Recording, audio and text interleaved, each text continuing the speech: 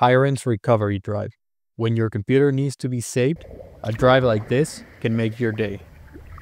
To make this bootable USB device, you're going to need the Hirens image, which is Hirens ISO. And this image is going to be your pre-installation environment.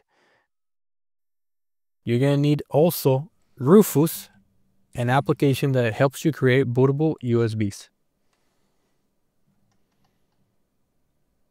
Download the portable version or the other version. Now you're going to use Rufus to create your bootable USB, and you're going to boot into it, and you're going to set up your BIOS to be able to boot into the USB device instead of your operating system.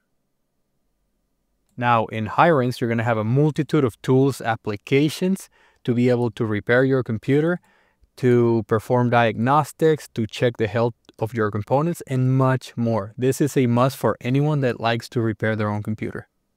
For a full review, go to my channel so you can see these steps in detail. Hope you enjoyed the video.